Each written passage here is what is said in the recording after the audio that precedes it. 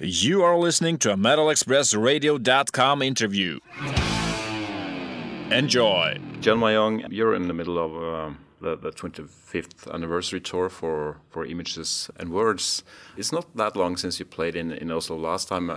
Did you plan this tour a long time ago? Well, it kind of just became like the thing to do. We were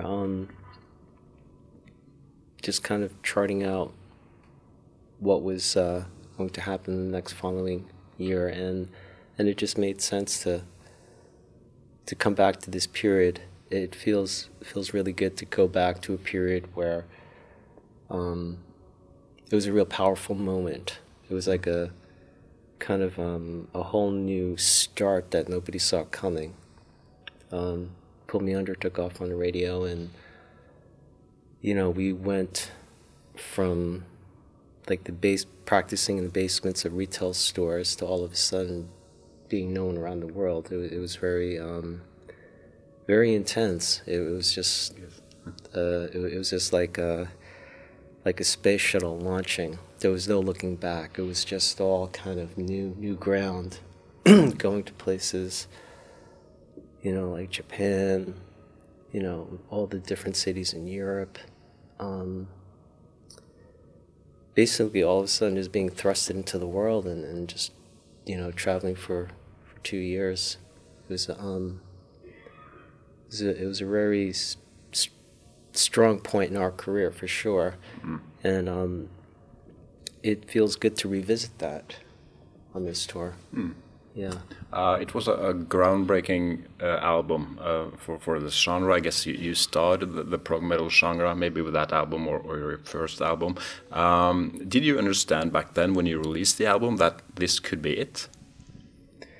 No, it was just obvious to us that this is what felt good to us. This is kind of what we do together when we collectively put our minds together and practice.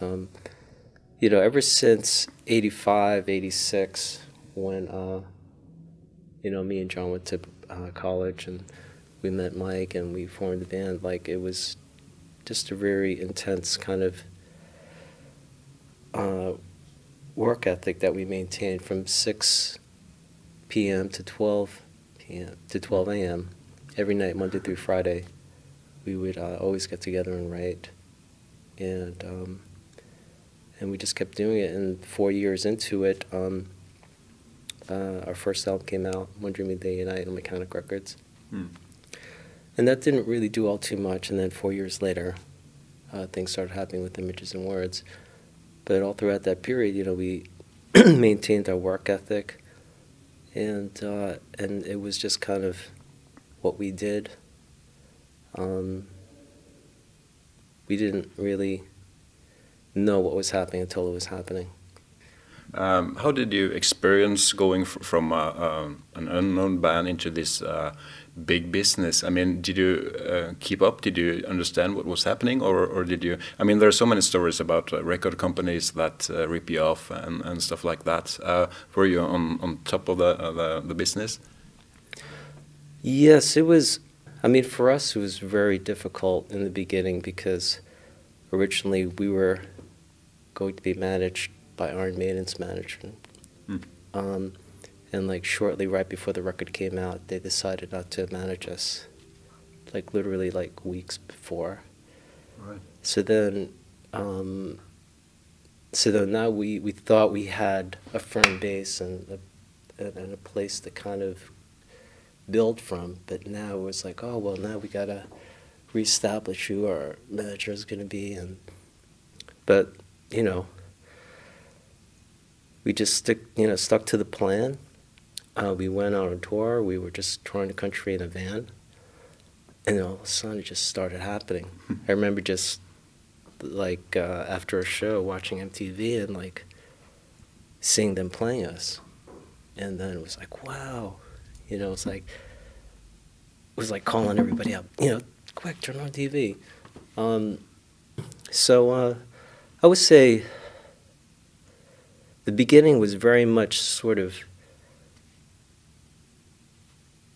just kind of getting the groundwork in, just kind of figuring out where we stood, you know, just kind of making sure that we were doing the right thing, that everything was in place. But it was a challenge.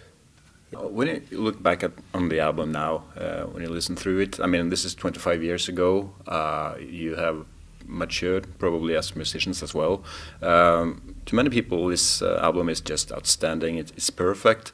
Can you hear any, what can I say, immaturity on that album compared to what you do now?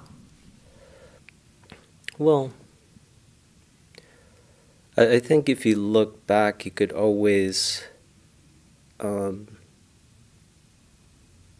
see things that maybe could have been different. But when things are happening in real time, it's more important to kind of go with the flow. I think the main difference between that album and what we do now is just, you know, just our experience in the business and just who we are as people. I think musically it's pretty sound, pretty together. Yeah. I don't mind listening to it or playing it, and I kind of think that that quality, I don't know if it does or not, if it has a lot to do with the success of the record, but I know that with that record, it's not something that I get tired of listening to. So that's kind of a cool, kind of good benchmark to set out to kind of, you don't know if it's going to happen, but it's great when you do find a place and musically, and you listen back, and it doesn't have that tiring effect. It's just there. Yeah. Yeah, and I think that record has that quality. Yeah. I guess there are a lot of tracks, well, at least some tracks on the album you haven't played for a while. You usually play the classics. What was it like to go back and rehearse the whole album? It's like you all listened to the album and you came well prepared and you just ran through the songs, or what was the first rehearsal like with the whole band playing the whole album? Well, the review process for me wasn't much because, you know, that album's been with us for a while. So it was just kind of a real kind of simple review process for me. But for some of the others, maybe it was a little bit more. You know, we just got together before the tour, did some pre-production, and it all kind of fell into place. Yeah, as long as everyone is aware of what we're playing, as long as everyone does their homework, it comes together fairly quickly. Yeah. What are your favorite tracks from the album? If anyone stands out. Favorite tracks? Because the whole thing is your baby, so it's hard to pick. Yeah. Well, I see it as just kind of a period in time. Yeah. So it's hard to kind of just narrow one song. Understandable. Yeah.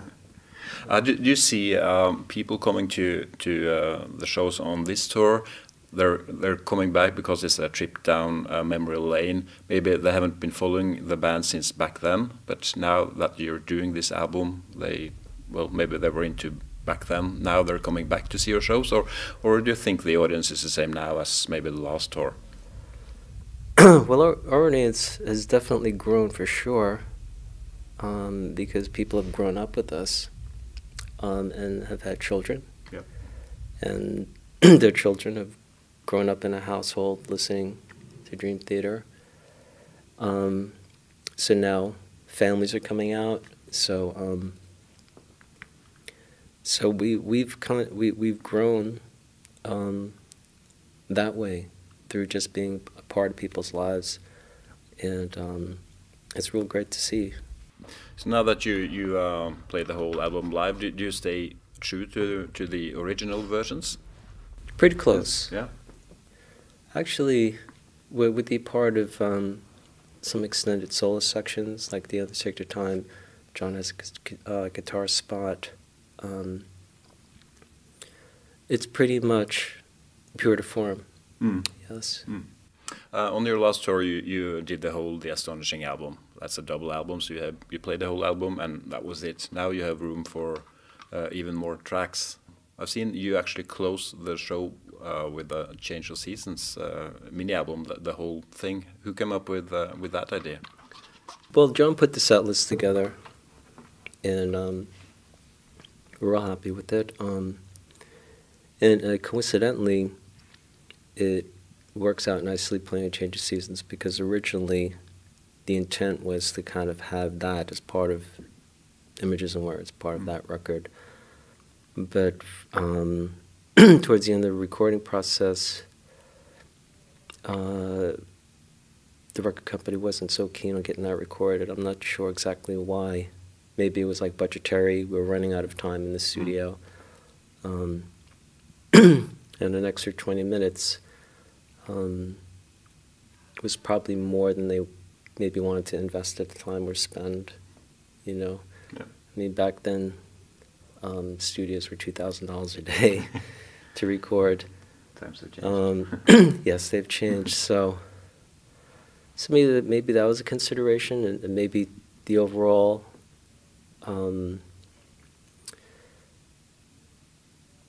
just it might have had something to do with wanting to keep the album at around an hour or two, to kind of not overload the listener.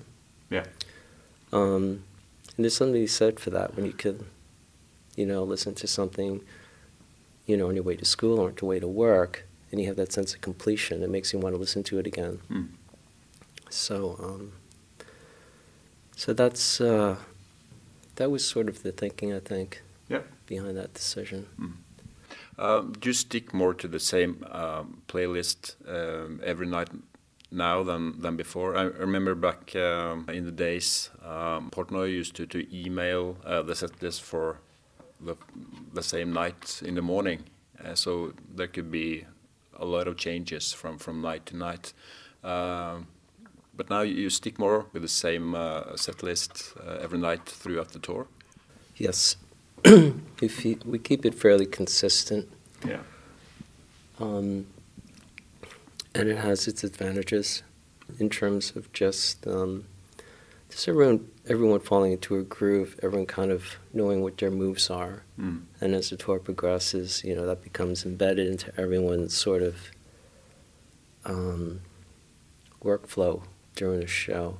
I mean, for everyone, it just becomes a piece, right? Even for, you know, our monitor engineer or our front of house, our lighting director, like the whole show becomes this one piece that everyone has to perform. Mm. So I enjoy that when everything flows.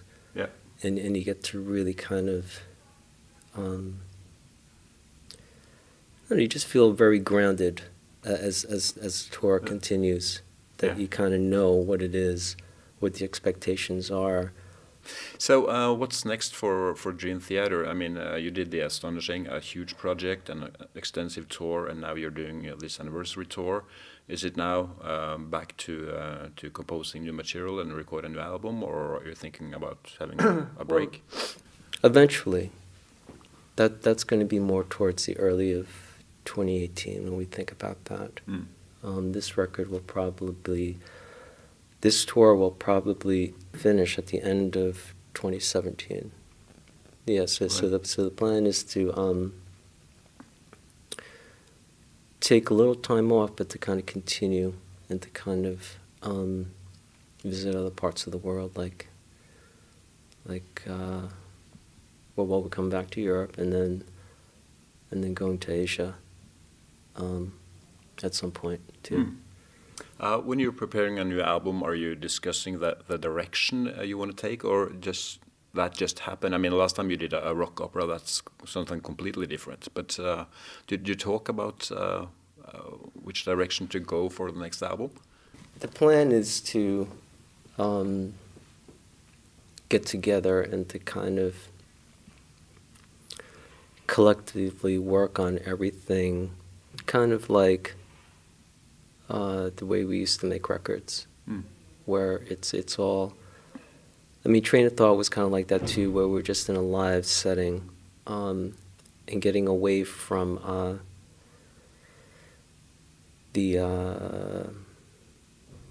from writing in a recording studio, because it's a more controlled environment where everything is mic'd and ready to go, and you're kind of working with headphone mixes. It's a different chemistry, different energy level because of how you communicate with each other. You know, it's whereas in a live setting, you know, it's more free. You know, you play a loud chord, do whatever you want, experiment, and then everyone sort of just reacts to what's happening. So I think we're going to be going more back towards that. Yeah. Looking forward to see you tonight, and best of luck with the show and the rest of the tour and the next album. Thank you very much. It was nice talking to you.